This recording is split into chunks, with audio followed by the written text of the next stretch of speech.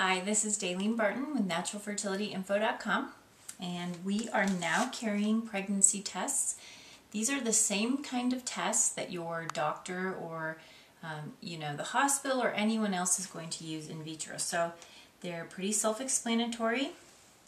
They actually have a nice little chart on the back that shows you the test results, which you're going to want to check out. So we are now carrying these in our Natural Fertility Shop, and we sell them in 10 packs up to 50 packs. So we wanted to provide that service for you so that you can purchase all of your items together, so you don't have to go to a drugstore or whatever, or a different website and have to purchase these pregnancy tests, that you can just purchase them here. So this is going to be a lot like the OPK test, or and remember, like I said, I don't know if you watched the OPK test video, but these look very similar. They're actually both have a blue and a kind of a foil packaging, and they look very similar. The OPK test has a green strip. The pregnancy test has a blue end. So make sure that you're not accidentally using the wrong one. Make sure that you're reading the label. And you're just going to dip it into where it says the max line is for 5 seconds. 1, 2, 3, 4, 5. And then you're going to set it on a non-absorbent surface, such as you could just set it across the cup that you used. You're going to want your urine and your test strip to be at room temperature, so make sure that you store those properly.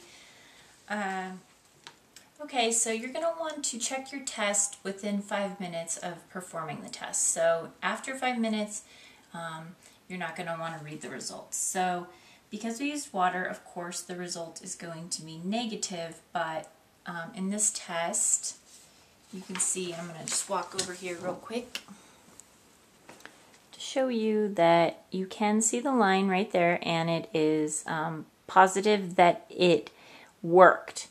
It's not positive because there's not a second line, but the control line is there. So that's a good sign that the test worked. You're going to want to begin testing if you think you may be pregnant, or if you've been trying to conceive 1 day after your missed period. So your HCG hormone's not going to show up as much, or may not even be present in your urine yet for testing before that. So it's really best to wait. I know that we get impatient, but it can be really disappointing when you take that test and you see that it's negative, but it might just be too early. So if it's already been 1 day since your missed period and you took the test and it was negative, wait 48 hours and test again. And then test again 48 hours after that, and you can see your HCG hormone should be raising.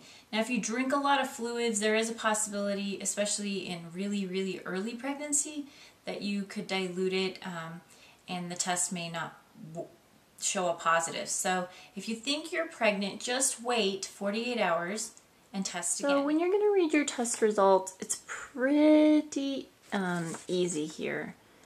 You have your control line and your test line.